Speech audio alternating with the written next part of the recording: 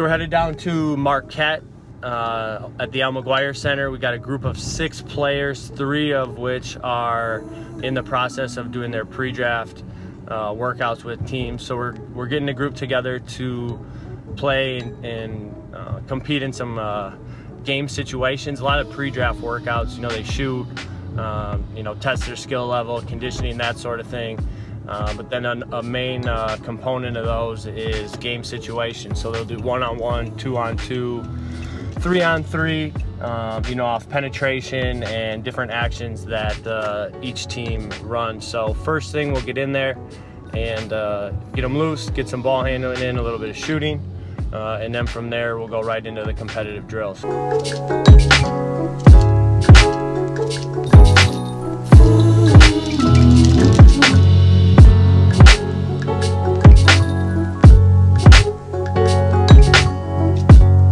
So the first series of drills that we're going to get into, we got from Coach Cal, and they run these at Kentucky.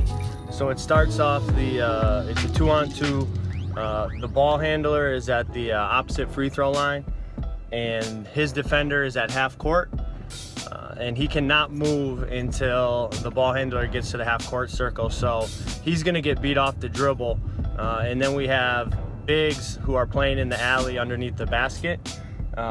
So the ball handler has the advantage, and the big's got to read where the ball handler is going and work opposite in the alleys, and then the ball handler's got to make the decision to either score the ball or to drop it off to the big for a bucket.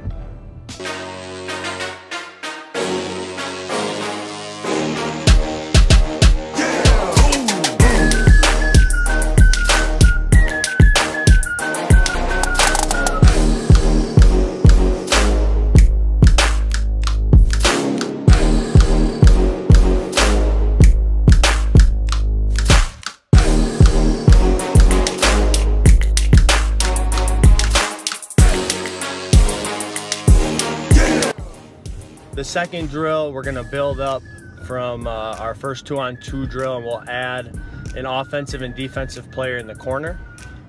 So we're just adding another read, so the game starts the same way. And if the man guarding the offensive player in the corner drops down to take away the big in the alley, the guy in the corner, offensive player, is gonna wrap up to the wing. So the ball handler's reads are obviously score, drop to the big in the alley, or hit the guy lifting up on the wing. So it's makes the offensive player read, you know, their defender, the help defender, and then a rotation. That's the advantage, Phil. You're reading me, right? So if I come at you, you circle out, right? And then you got to read the help here and the drop, right? So if he drops, you're lifting up. Same thing. You got one pass.